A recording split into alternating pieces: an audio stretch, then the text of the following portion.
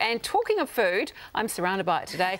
Are your kids getting tired of the same packed lunch every day? Are you getting tired of making it for them? Today on Coffee Group, we've got mum blogger Claire Deeks and her son, he's 5.5, Dom, to give us some fresh ideas on how to make those school lunches more fun. Morning, guys. Hey, how are you going, Mel? Very well. Now, Dom, you've already started shaking on your smoothie, haven't you?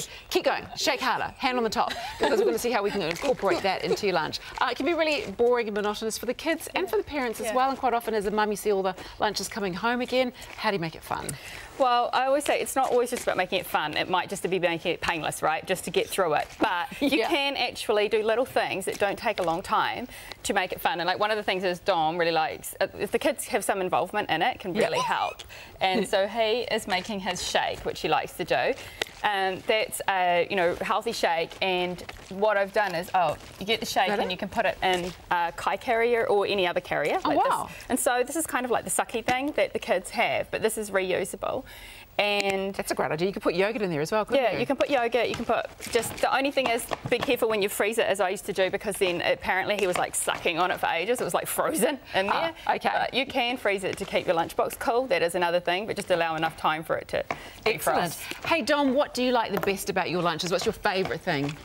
What are you going for? You like the smoothie? You like those, or you like the biscuits. That's a sound thing. That would be my favourite thing as well. Yeah. So what sort of things have you brought along for us to have a look at? Yeah, so basically my whole thing about the lunchbox is you want to just go with dinner leftovers, pretty much. And I do a roast, that's the easiest thing. Or you can test it, I'll just talk to them out. Yeah. So basically what you've got is, these are leftovers, like leftover sausages, and I've got, so you get these little containers, you can put tomato sauce. Oh, you can have sauce for your dipping sausages. So these are little bits of baking I've done that don't have any nuts, because these days you do have to watch out about nuts. But these literally took 20 minutes. It's a simple recipe.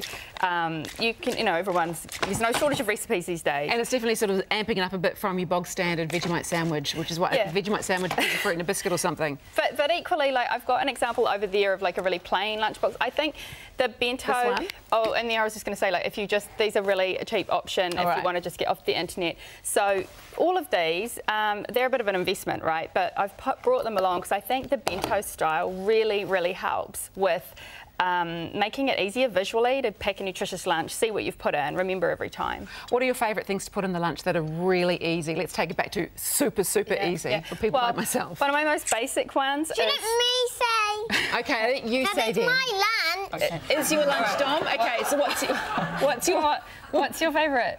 What's your favourite? We've got the biscuits already, and what else do you like? I think Dom likes exactly what's in front of him. Feed Joel. Yeah, I'm a big Feed Joel fan. Fruit, okay, obviously in the lunch. What do you like? Obviously in the lunchbox, fruit is easy. But the other thing that's so a simple idea that lots of mums have done is these egg rolls, and you can do them either as an egg roll or as egg sushi. So basically, make an omelette, couple of eggs, crack it in the pan, flip it over, no cordon bleu chef required, and then roll it up and either just cut it into a roll or cut it like this, which we call egg sushi. Lots of kids love that, but you can make it fancier. Like you can actually put some mayo, put some spreading. You could put some seaweed in there. Right. All sorts of things. You've got the yogurt and the blueberries, obviously. Olives, if your child is an olive lover. Olives. There's some broccoli. Yep, exactly. Easy steamed veggies. That's the steamed corn. Really, there's nothing that's too hard. Here in the plastic bag, what I've got is some apples, and over there they're not brown apples. What that is that you can see in the lunchbox, that far one, is that these are I've put cinnamon, so it covers up if there's any brownness. Okay, and then they'll eat them. Then they won't know, if it's a little bit brown, because it's got the cinnamon, which is sweet as well. And there's some really good ideas there, Claire. You know what? It's obvious stuff, but when you lay it out in front of us, it actually seems so much more obvious. I will be making my school lunches tonight for my kids, as I always do, and they will be getting a step up from their normal sandwiches. I can tell you that. Hey, you guys, thank you both very much for joining us today. Dom, you've got all of this food to eat for your massive lunch today. Yeah, thank you so much as well.